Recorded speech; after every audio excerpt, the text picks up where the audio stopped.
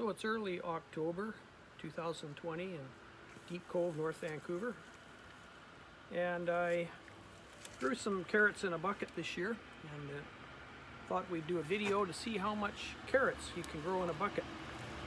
These were planted very early in the season from little starts, and when the roots were about that long, I carefully put them in the bucket about 2 inches apart and poked a hole in the soil and made sure the root wasn't broken because it might split, so be very careful. I started them in a Ziploc bag and then put the Ziploc bag in water and just carefully eased them out, and then made a hole in the pot. I had put some a handful of potash that you can buy, and also a handful of, not a handful, maybe a tablespoonful of potash, the granular potash. And then I put, also for potash, I put wood ashes, about a handful of wood ashes in the bottom. Not much nitrogen. You don't want to grow too many tops. So, and this was just put on the sun deck with water on the sun deck most of the year, so they got a lot of water. But I can see some of these are quite large, so it'll be interesting. It actually broke the pot. That's why I took this one. I've got quite a few other pots, but let's just see what happened. Hopefully there's something to show you. Okay. Looks like they'll be short carrots. Now, there's a funny one. If you like interesting carrots, possibly the root got broken when the tap root got broken when I planted it. Could have caused that, or it might have branched around a stick or something. Now, there's a good carrot. That's a good one. Another funny one.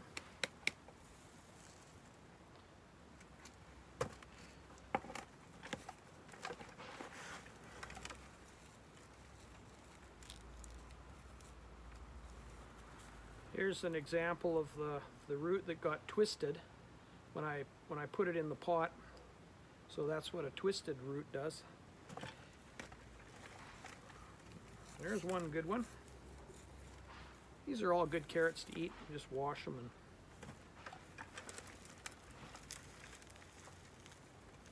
and not too badly twisted.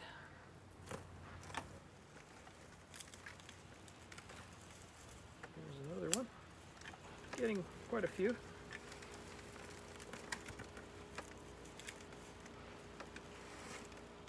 I can put these in some soft soil and then pull them out when I need them. I'll bury them under leave the tops up a little bit. But some of them got a bit of kind of a worm or something eating them.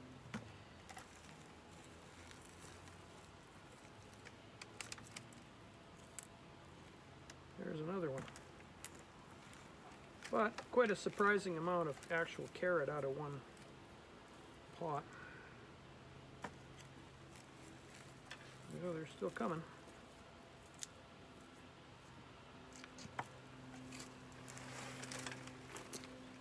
Looks like, so it's pretty important when you transplant them into the pots to make sure the roots are as straight as you can get them, otherwise they'll have problems. Don't want to plant them any closer together than a couple of inches, especially in the beginning. They'll get stunted and they won't recover and grow.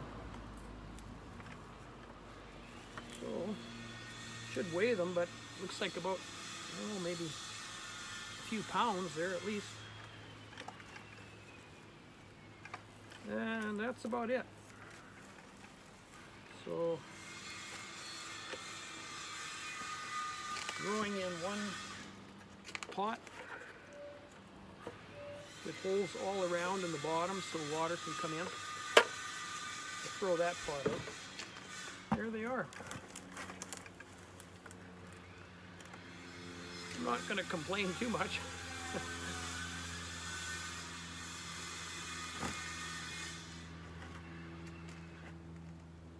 And here at Cove Accommodations, we take guests when the COVID is over and get garden tours and vegetables and rowboat rides and all that good stuff.